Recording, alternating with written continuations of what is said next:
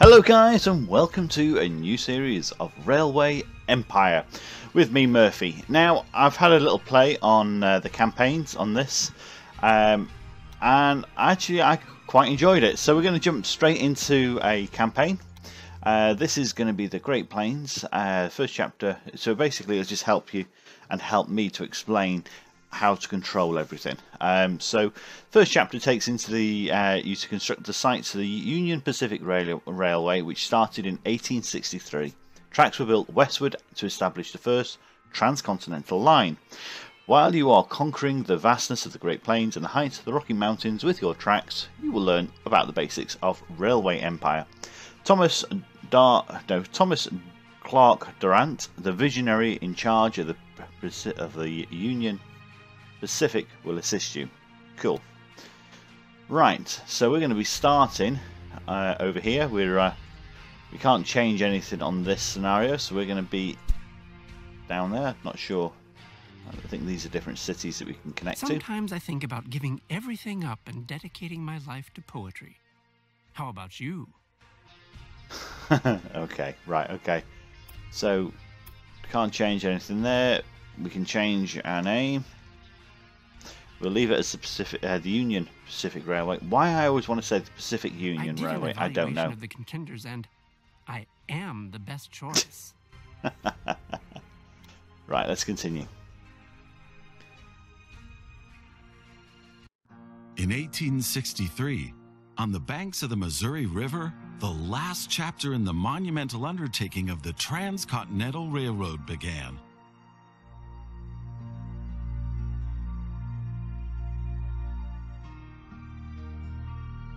The workers of the Union Pacific Railroad began laying their tracks westward from Omaha through the wild heart of the North American continent.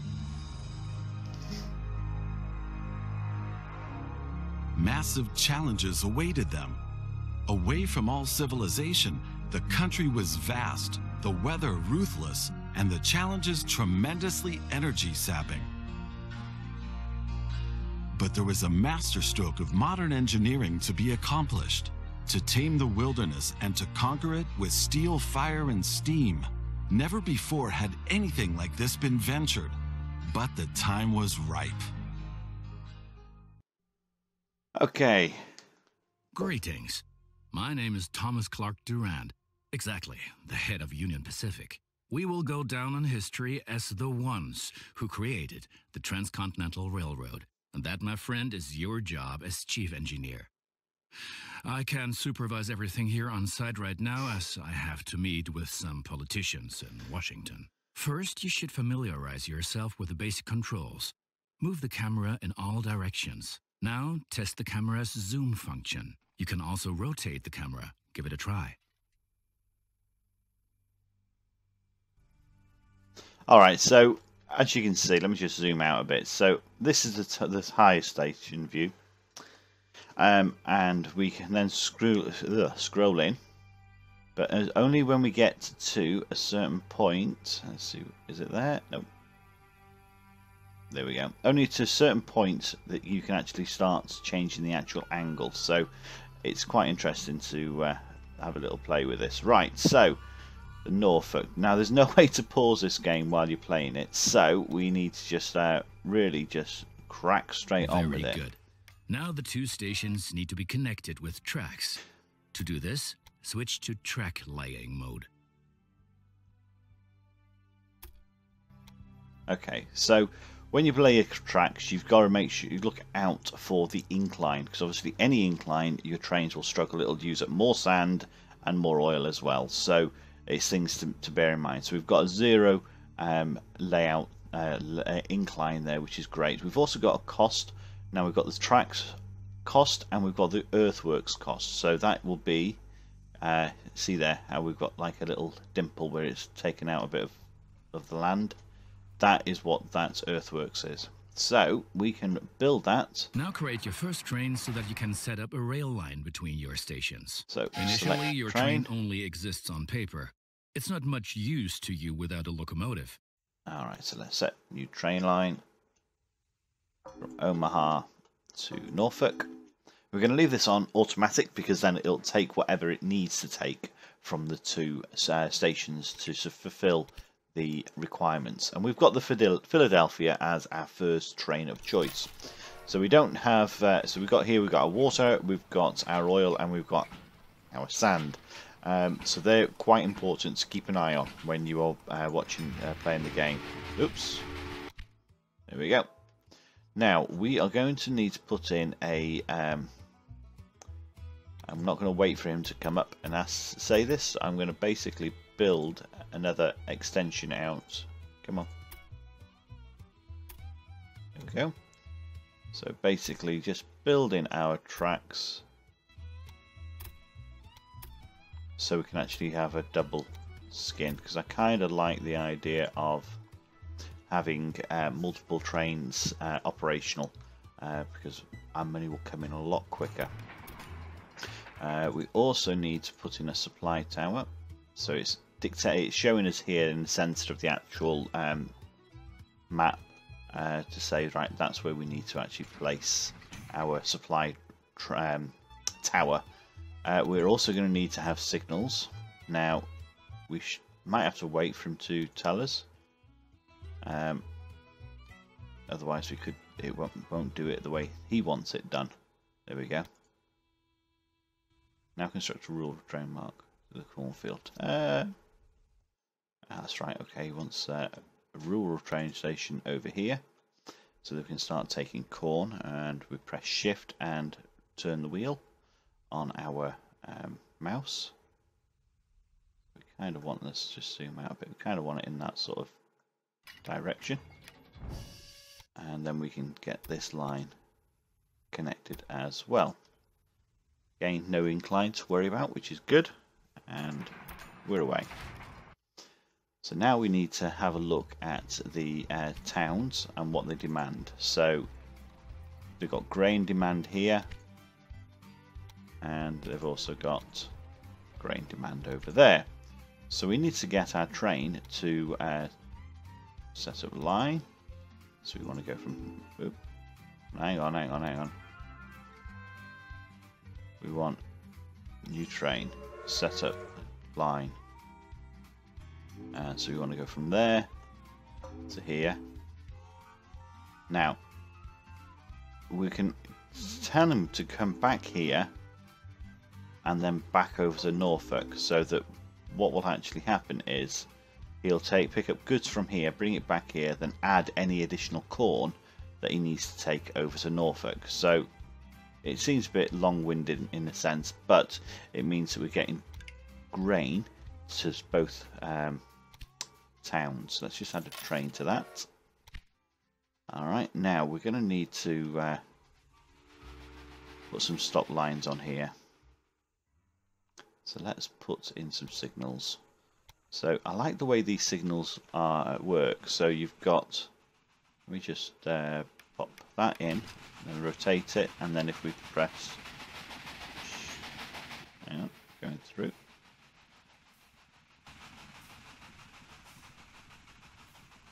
Oops.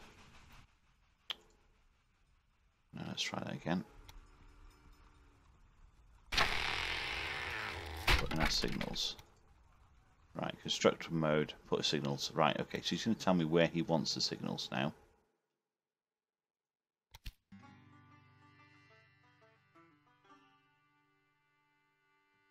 Alright, so watching how he does it is a case of it has a stop on one side to allow trains to go one way and then the other. So he's waiting, got a train waiting. Is he telling me? No, he's not. Right, let's just drop this down. Oops. Right, we've got change direction by left mouse button, or shift to change the to a stop sign. So there, no trains will go that way. And then we can go down to the other end and place one here and shift.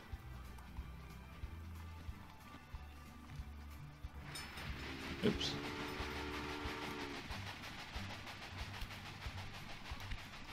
Oh dear. Done that wrong, haven't I? can't pause it. Let me just...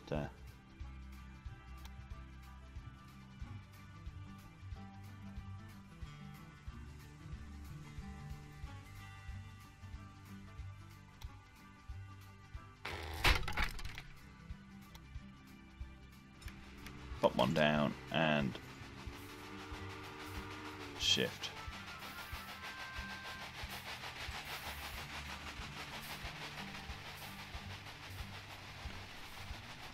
Alright, so those trains are running now, although I'm not entirely sure if I've done it correctly.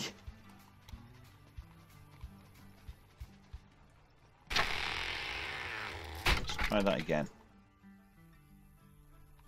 So on this one, we want it to be a stop.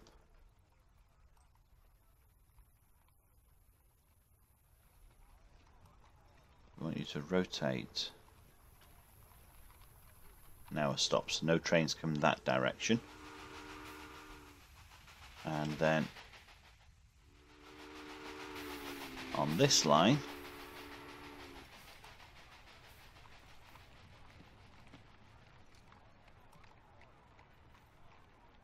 we want it like so. And we've already got a little issue going on.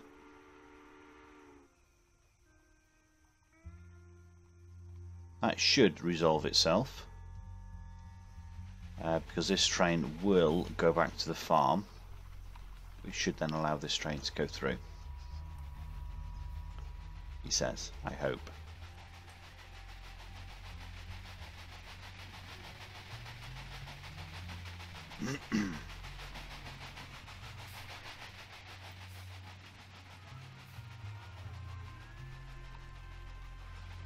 We can put a signal here, which will then dictate that once that train's gone through there, it will actually... oh, it doesn't like what I've done here, does it? It thinks I should have done something different. So let me...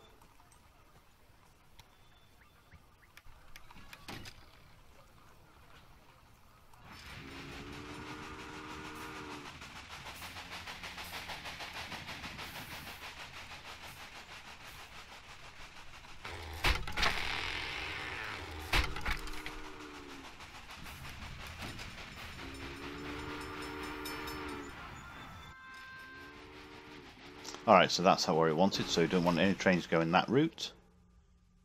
And we now need to jump to the far end and remove that signal because that's on the wrong side. And then place a signal over here.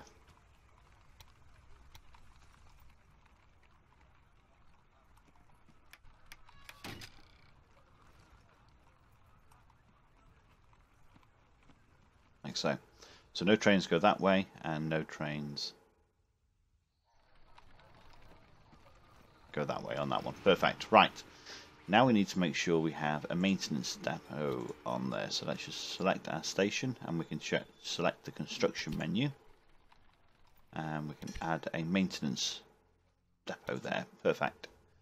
Now, I think I've got these sorted out now.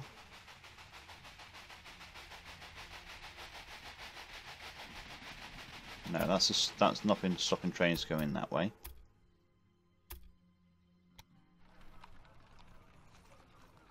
And that's stopping trains going that way, so we haven't really got that right. Let's just pop them down again.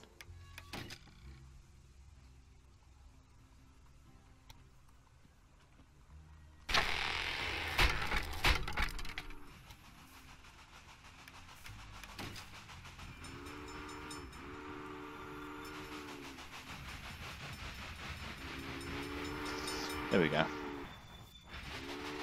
Right, so that's stopping trains going that route. And that one's stopping trains going that way. Right, finally got it done. Okay. Right, so he's disappearing off. We've got a number of tasks that he wants us to do. So he wants us to connect the Omaha to the North Plate and Omaha to Cheyenne. We want us to deliver a load of goods. So we need to crack on. So we've got 2 trains running there. And we need to head over to here. So let's drop in our station there. We'll put in a medium size, rotate it with that. I mean, the beauty of this is we can plonk it smack bang in the centre of town and it won't change. You know, we won't get any penalties, as it were, for it. So let's see, we've got those on that line, so let's drop it onto this line. So we'll check our gradients. We're looking good, let's go with that. And I'm going to go straight away and create a second track, because I want a couple of trains to run between the two.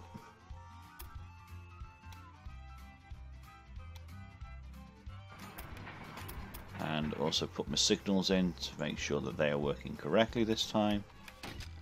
And let's put stop that way. No. Stop that way. And come on, all the way over here. We want our stop on that one. Nope, that one. So no trains. So this is the inbound track, and that's the outbound track. Perfect. So we can now add a new train line. We get newspapers pop up. You can disable them if you really want, but I think some of them are quite interesting to have a quick read of. So let's just add a new train line. So here, Norfolk to plate, and we'll add a loco. We'll also put in a supply tower smack bang in the middle. Now that's perfect. If you put another line down the side here, it will extend out that, and you can actually put it on the inside, so where the actual water tower is, and it will still extend it. So that's something to remember, that you don't need to be worried too much about it. So we've got two trains there. We can actually duplicate this train, so let's because we want two trains running on this long track. Let's come off there. So there we've got our train. We can just hit clone, and we've got another train on its route. So that's good. We should also put in a maintenance depot at this end, because the trains that are going to be coming through here, they'll stop at these two stations, and we've got a maintenance depot there to cover those trains. So that's what I'm thinking on that. Now we also need to connect to Cheyenne, so let's get that sorted and pop in a new station here.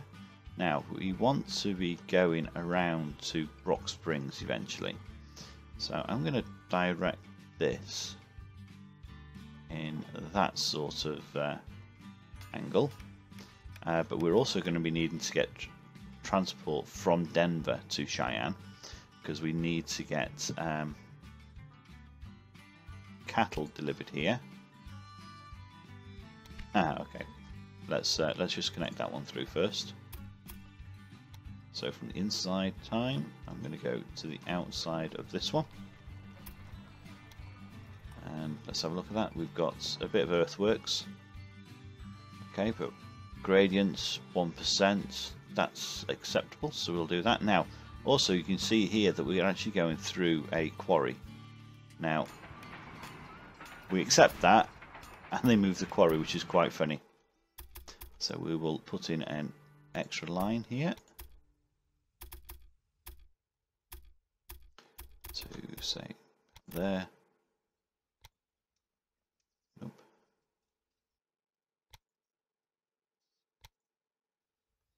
Don't know why that didn't like that. Oh, hang on. Right, you can find city current needs now. Select Cheyenne and what their demand for goods are. That's why it won't let me do anything.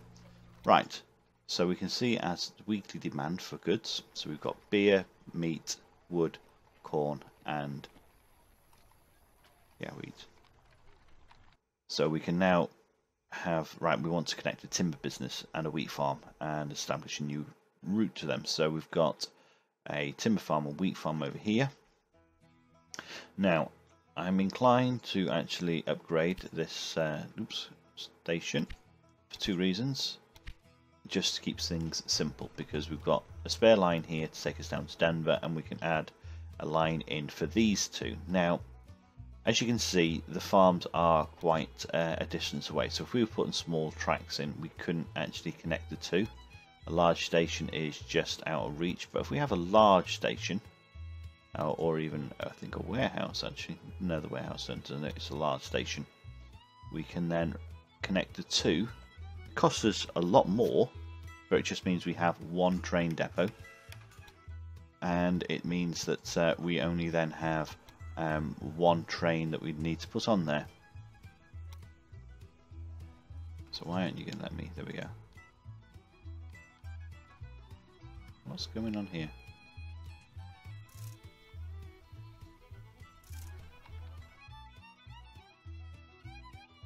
Right, why are you not letting me build?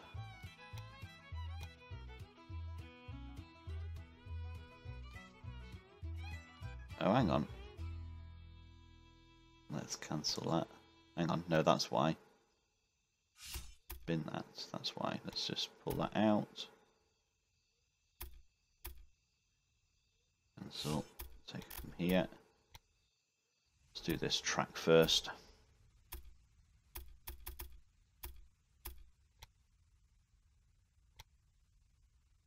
Do that on there, and then we can take another outside track to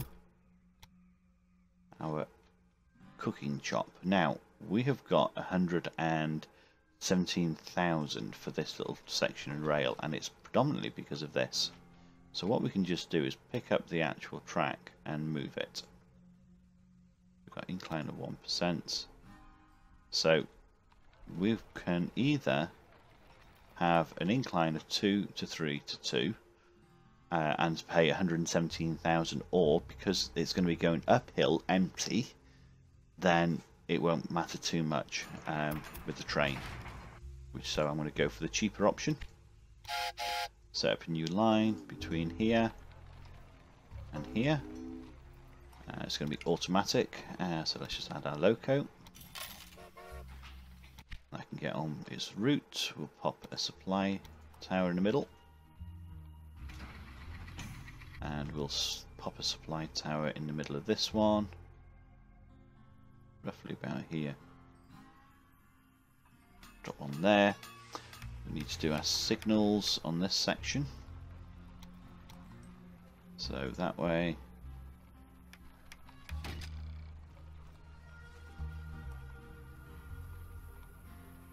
Come on.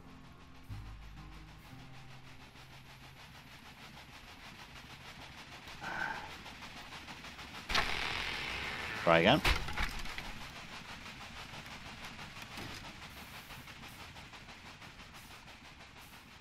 And then, nope. There we go. The bottom of the cone needs to be the direction they want no traffic to go. Oops. There we go. So no traffic on this side, and you're going to head that way.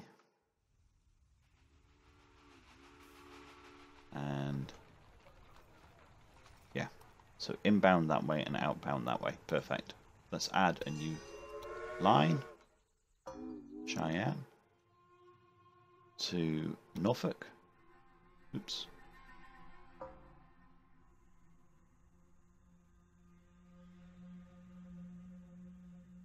Nope. Let's try again. Norfolk to Cheyenne. Right, okay, so if that's not letting me do that, there's got to be a reason for it.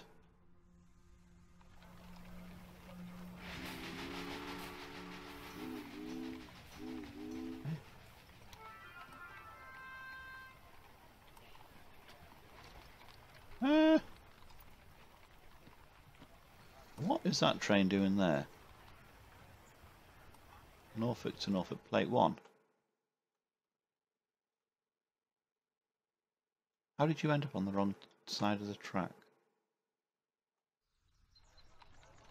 How did you end up there?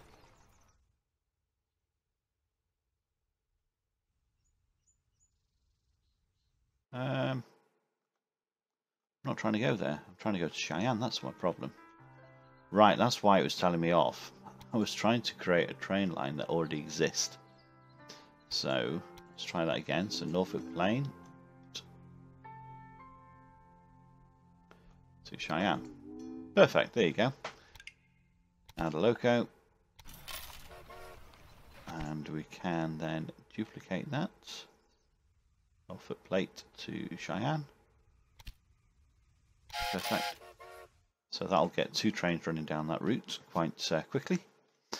We also need to get Denver now connected, because that's one of our other tasks.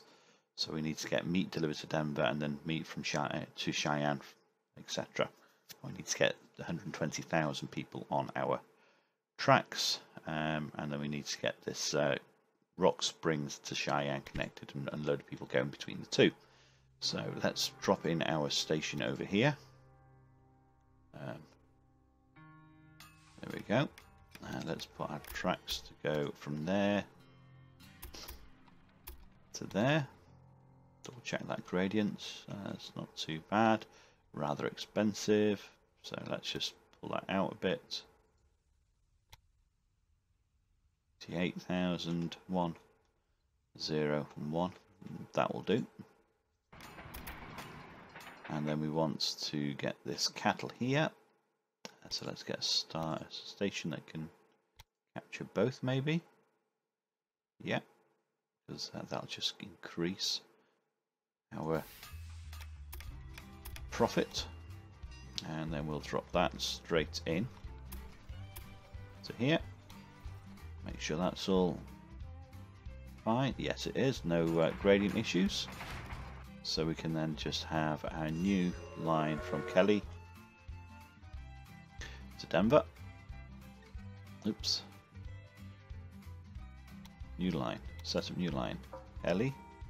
There we go. To Denver. Accept. And let's put a train on there. Ooh, I haven't got any money. Come on, let's speed up a bit.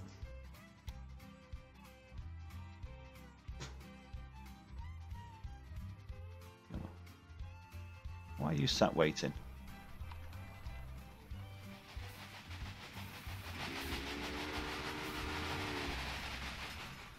Okay, they should both land and give me some money, enough to buy a loco, which they have. Perfect, so he can get en route. Now, the reason why that train was stopping there was because it was waiting for the other train to go through that signal. So to speed up that, what we can actually do is, put on additional signals. Now these are only, how much do they cost? They're free. So we can have just a standard signal for that way.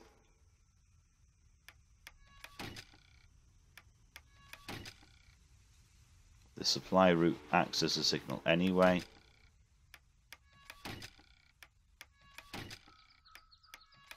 Perfect, and then we can do the same coming this direction.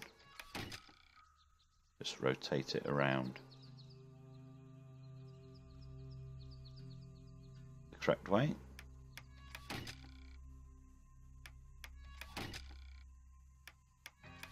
Oops.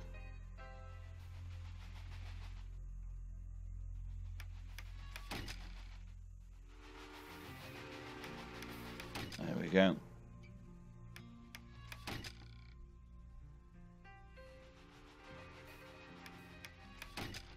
So no matter what happens now, the train will not wait for that other train to get to the other side, because we've got all those signals in place. So that'll just speed up the efficiency of this line. So now we need to get a new line between Cheyenne and Denver. And let's add a train to it. Now because we've got this train here that's not got any access to any repairs, we'll put in a maintenance shed, and we'll also put a couple of... Oops, we've not got enough money for it. No, we haven't. We'll put a couple of supply points en route. So that now is connected and working. We've got a bonus here to go to Bismarck, which I think I'm going to leave because that's not one of the actual objectives. We just need to get meat now, and we also need to get these sorted. So we've got to build up our population in Cheyenne. That's building up quite nicely now. We've got additional things connected. So we need to start considering our route to... Where is it? It's Rock Mountain or Rock Springs. This is going to be a rather expensive route, so let's put our train station in to start with. Okay. And as I'm not planning to do any other routes for the time being, we'll just connect that up to the... There we go. So that's going to cost us just short of £1 million. So what we can do then is just move that out, move it out, oops, come on, move it there, move it, oops, come on, move it over there a bit, and 1%, 1%, that's actually quite a reasonable cost. So let's do that. Do you know that many people call a vast stretch of land between the Mississippi and California the Great American Desert? Those fools. Once my railroad has opened everything up, the value of these lands will go through the roof. Okay, so I'm putting another line in, but this time I'm going to put it to express because I need to get passengers backwards and forwards to achieve another target. So the first train is going to be an express. And we can also look at having this line duplicated because that wasn't that expensive. Following the same lines shouldn't cost too much. Oops, come on. There we go, 127,000. Not a problem at all. So let's put our supply tower in the middle. Let's get our signals sorted out. So we want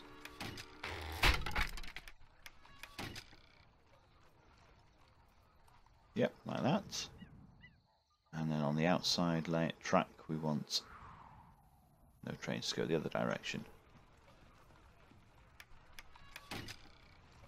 There we go. Right, so we can now put in additional signals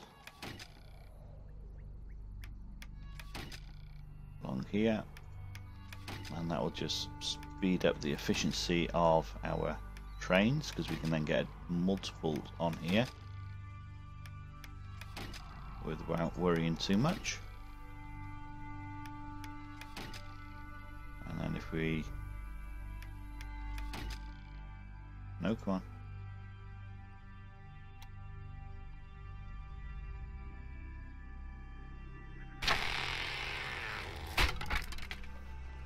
We actually put a train on that line.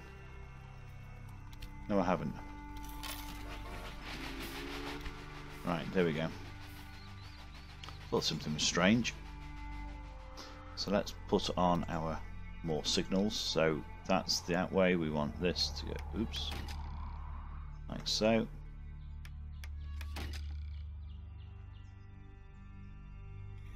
Putting them right next to each other helps you just to remember which way they should be going.